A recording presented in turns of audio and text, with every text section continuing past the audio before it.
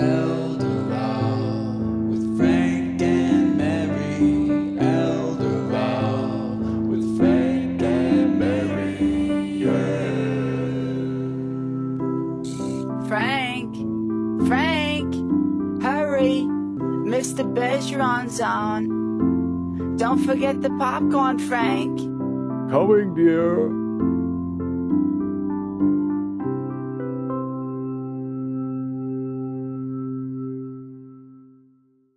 Okay, it's not the best picture, everyone. I know it's of a toilet, but it's for a reason.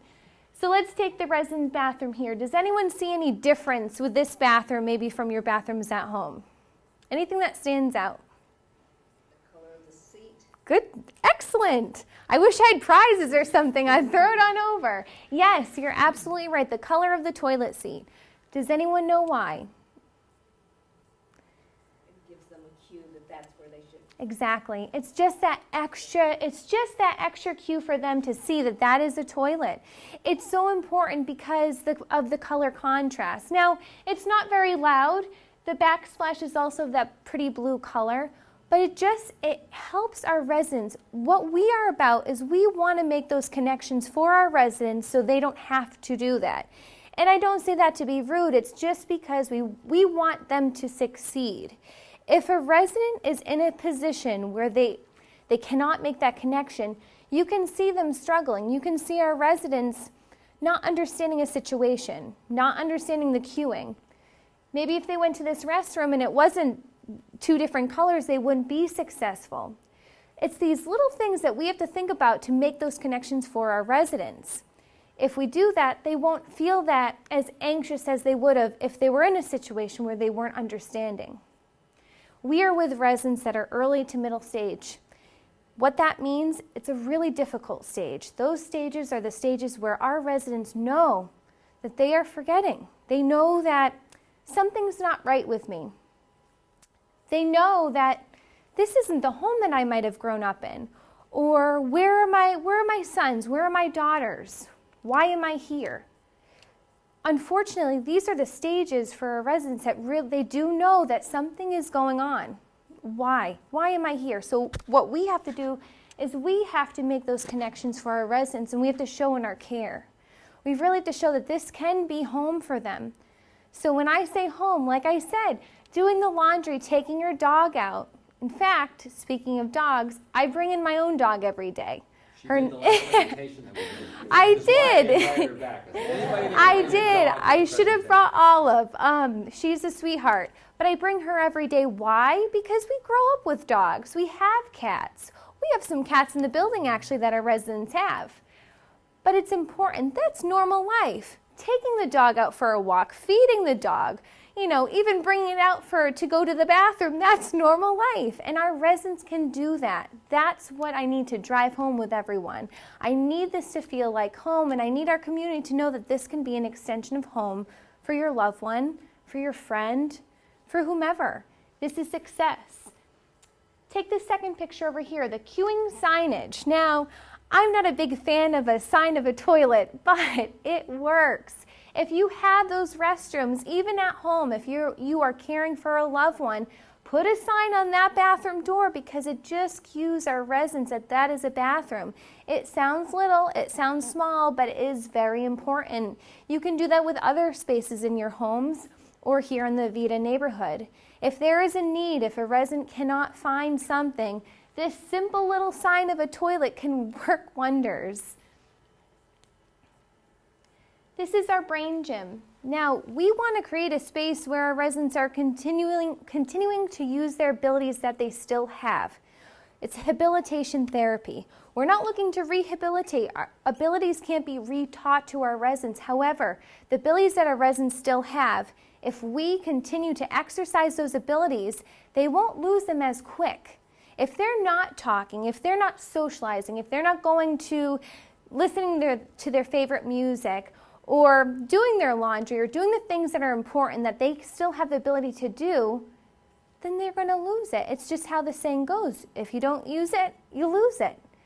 So just take, for instance, the Brain Gym. It's a touchscreen monitor, which is user-friendly. And because of our staffing on Avita, we have staff that can sit right there with the resident and use that as an education tool, or just to connect with family at home through the Skype, or I think Apple does a program. I talked to my mom through it, so I know.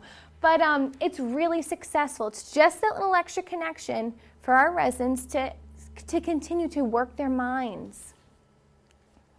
Secure and safe patio. This is a wonderful thing. I haven't always been so lucky to work in a community where we've had this. So this is a safe and secure space for our residents. So our residents can come and go as they please to the outdoors without a staff member being right there next to them. And I don't say that to be rude, but let's be honest, we all enjoy our own time. We all enjoy our own space.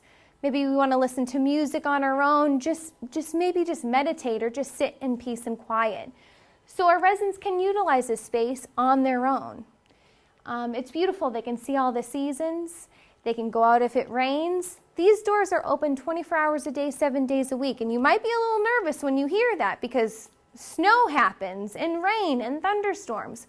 Well, that's real life, and our residents should be able to experience that. But what's great with this neighborhood is that we do our hourly checks. Our aides and myself, we check on our residents to make sure that everything is all right, everyone is accounted for, and everyone's safe. But this is a space that is really important to our residents here. And it ends with, this is our home. This is actually one of our residents and one of our aides.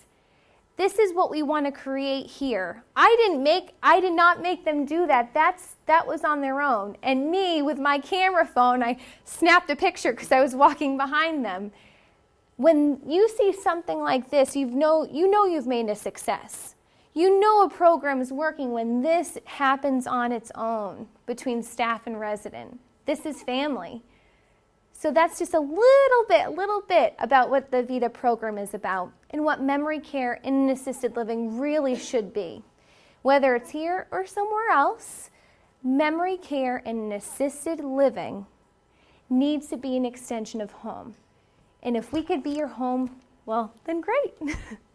Thank you. So that was terrific. Thank you very much. So that's all about the wins. And by the way, they're going to be available also for questions at the end. That's all about the wins.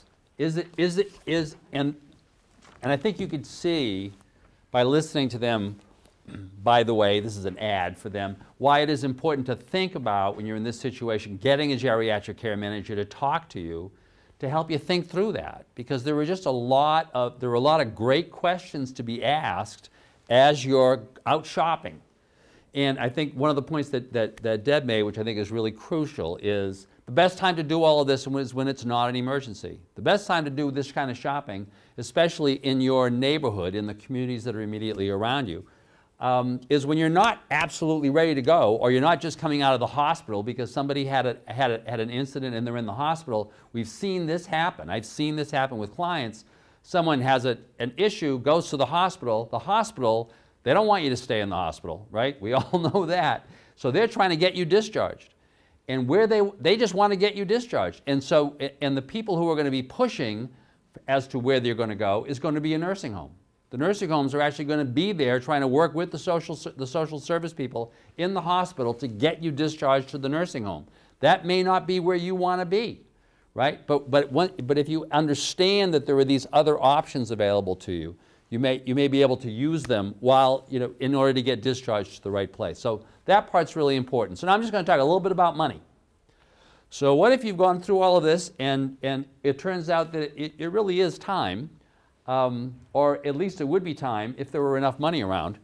But the question is, if you're Frank and Mary and you've got these assets, you've got a house that's worth about $600,000 and Frank's got an IRA worth about $200,000 and they've got an annuity and some bank accounts, so they've got about $950,000 in all. And Frank's got income from Social Security and a pension of about $2,000 a month, and Mary's got Social Security coming in of about $1,000, so they've got income of about $3,000 a month. They've been living fine at home, and they have some cash reserves, but they're 80 years old, and they're saying to themselves, so if I go to assisted living, remember one of the questions I raised from the beginning, I don't want to run out of money before I'm dead. Right? That's a bad idea. And that's, that's people worry about that all the time. As you get older, you know your income is not going to be, there's no new money coming in, so it's got to last. So the question is, does this work? Well, a couple of things. First of all, if you do decide to go to assisted living, because you've got, you or your partner has got deteriorating health, one of the things in the back of your mind that you are worried about is nursing homes, because you know friends who have gone and you know people who have gotten wiped out. So what are those issues? Very briefly, you need to understand, if you're Frank and Mary, that if Mary's health deteriorates and she needs to go to a nursing home tomorrow, even given the assets they have, they can qualify for Mass Health. Mary can qualify for Mass Health. And the reason for that is that Mass Health is the one government program that will pay for nursing home care. The reason for that is that to qualify for Mass Health, while Mary would have to have less than $2,000 in countable assets, Frank can own the house as long as the house has an equity of less than $814,000. This was my fault, it was supposed to go like this. You can have a house as long as it's got equity of less than $814,000. Frank can have cash or cash equivalent assets, like that IRA or the annuity or whatever, of $117,240. But most importantly, he can have infinite income.